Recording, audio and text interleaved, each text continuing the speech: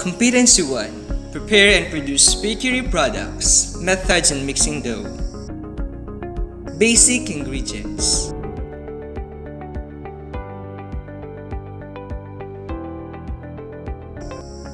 Flour,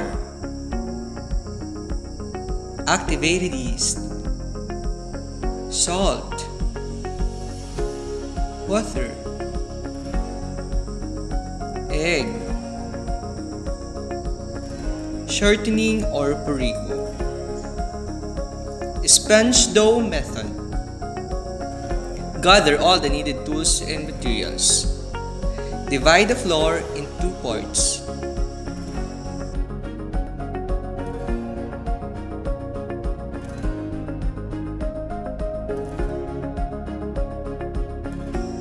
Add the activated yeast.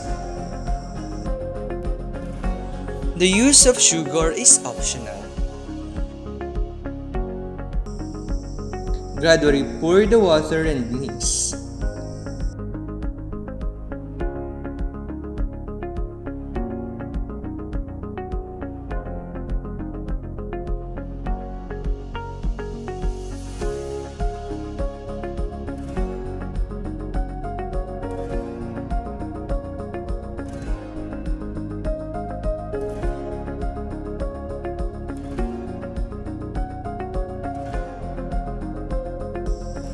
Proof the sponge. Allow to rise until double in size.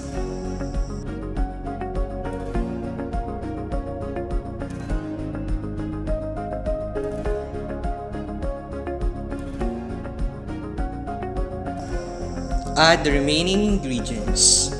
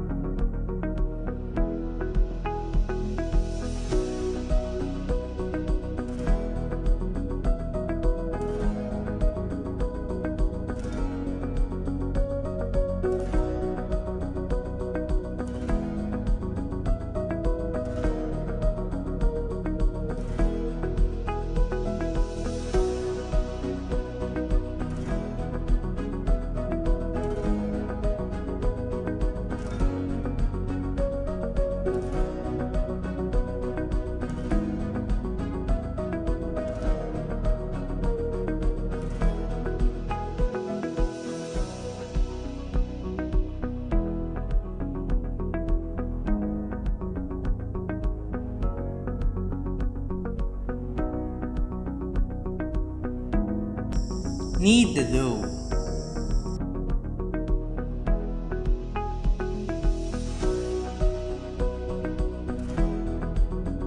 Shape the dough, then do the second proofing.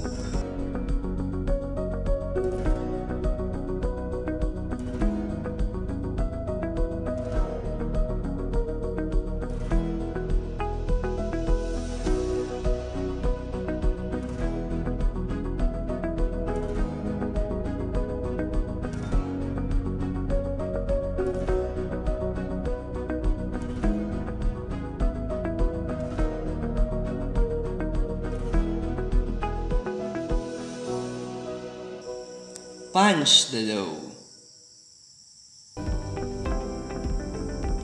Knead the dough.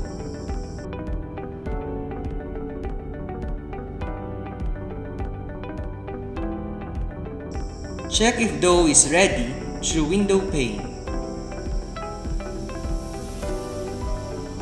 Portion and shape the dough.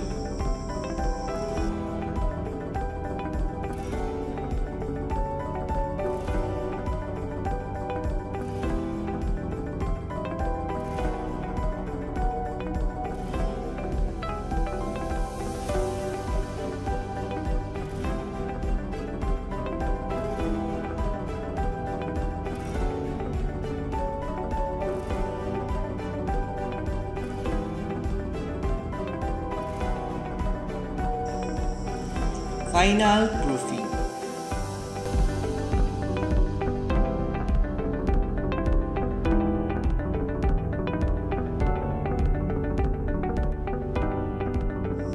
Straight dough method. Combine the first group in a mixing bowl. The flour, activated yeast, sugar, and salt.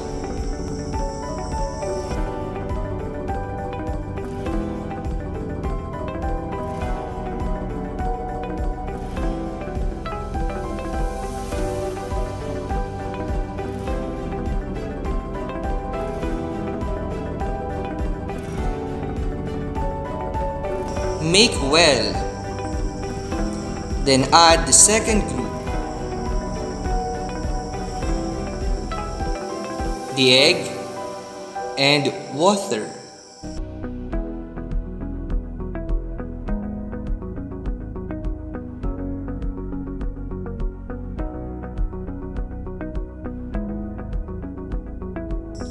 Mix until it becomes smooth and developed dough.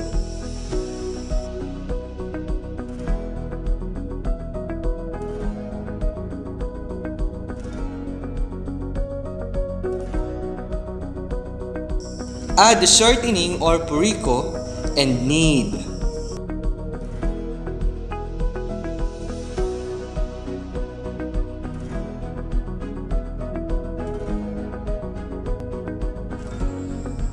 Knead, press, stretch, and fold the dough until gluten is developed.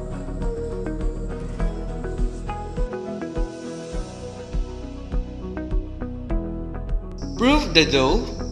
Allow to rise until double in size.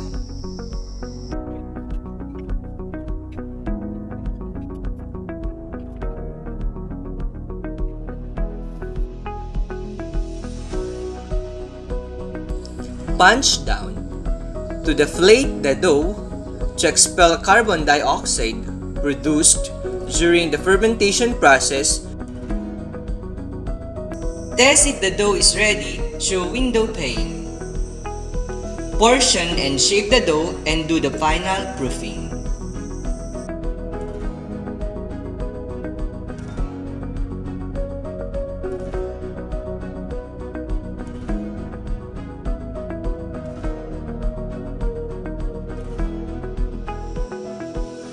No time method. Combine the first group in a mixing bowl. The flour, activated yeast, sugar, and salt.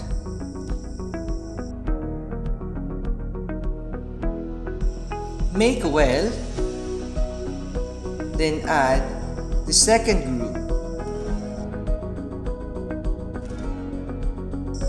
The egg and water.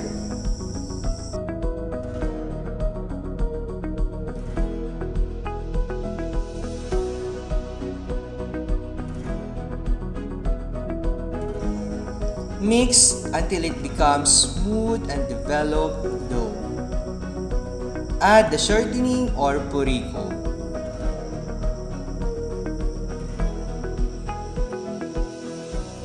And knead.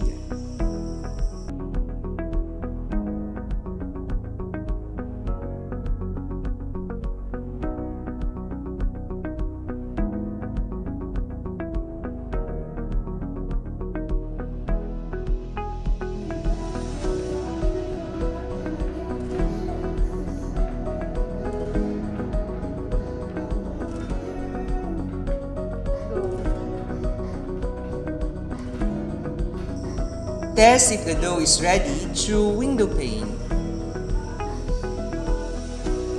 Portion the dough.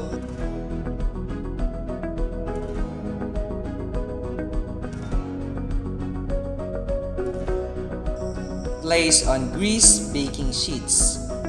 Proof. Allow to rise until double in size. We'll use Dutch oven in baking the bun. Preheat the cooking pot for 10 minutes.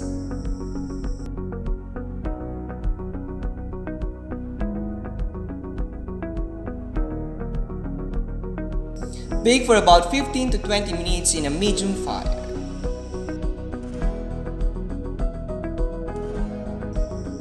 Thank you for watching.